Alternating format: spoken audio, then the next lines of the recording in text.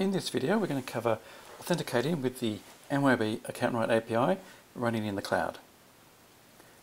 To get started, we'll click the MYOB Company tab, which is where we set up our preferences. So for API type, I'm going to simply select Cloud, which is probably the default setting, and I don't need to make any other adjustments at this stage. I just need to make sure the redirect URL has the http://desktop value, which should already be entered.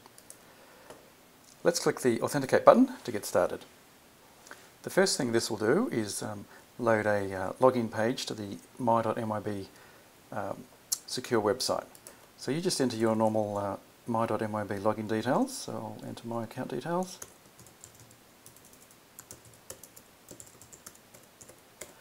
And we'll click Sign In. And you can see that that's loading up a page. And if there weren't any errors with your login, you'll essentially get taken to a blank page.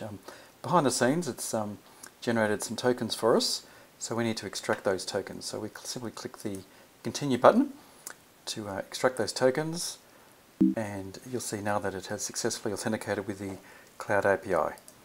And what that's done is given us an access token, and that access token runs for about 20 minutes. And you can see here that's when it's going to expire. You don't need to worry about this, as we handle the automatic refreshing of those access tokens just before they're about to expire. So the next step is to go over to the Company Files tab and get a list of all the company files that you have access to. So these would be the same ones that you'd see when you log into your MYOB account on the website. And in this case, I just have access to the sandbox demo file, and there's no particular selection to make here because it's defaulted to the single company file, but if there were multiple company files, you would choose them from this list. Now we're ready to test that this is working, so we can try and download something, say the text codes. So let's jump over to the text codes tab, and we'll click the import text codes button. Now it's asking to authenticate against the actual selected company file, in this case the API sandbox demo 51 MYOB file. So I'll simply enter my credentials just like I would if I was using the actual AccountRight application itself. And if this is successful, it will download a list of all the text codes from the selected AccountRight file, and as you can see, they have come down successfully. Furthermore, you could download some categories, chart of accounts, or even things like items, contacts, invoices, payments, employees, etc. Just on the authentication, if we were to close this file and open it again, I'll show you what happens with the subsequent authentication types. If I enter the password, it would be good. Okay, so we've logged in again. If we go to the MYOB Company tab, we haven't quit FileMaker, so it's remembered our selection, so we don't need to keep selecting that if that's the same file you're going to work with.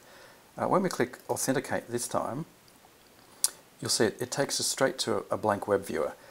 You'll notice there's a little padlock icon in the bottom right, so you know it's actually loaded a page.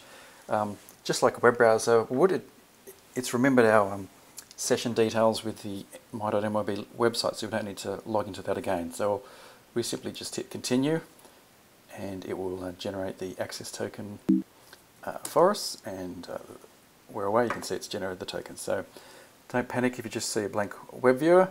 That just means it's already remembered your my.myob login credentials, and you don't need to enter those again. Thank you for your time.